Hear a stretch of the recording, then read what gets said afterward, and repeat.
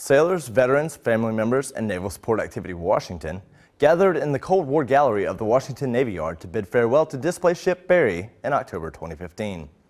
After many months of planning and organizing, we gathered once again to watch as displaced ship Barry is transferred from the Washington Navy Yard to the Naval Inactive Ship and Maintenance Facility, Philadelphia. The Barry was the third Forrest Sherman-class destroyer built and the fourth vessel to bear the name of the illustrious Revolutionary War naval hero, Commodore John Barry.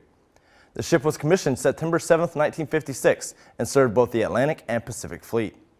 The Barry was decommissioned November 5, 1982, after 26 years of service. It began its career as the Washington Navy Yard display ship in 1983, where it was opened for public tours, training, shipboard familiarization, and as a ceremonial platform. For more information on the display ship Barry, visit the Naval History and Heritage Command's website.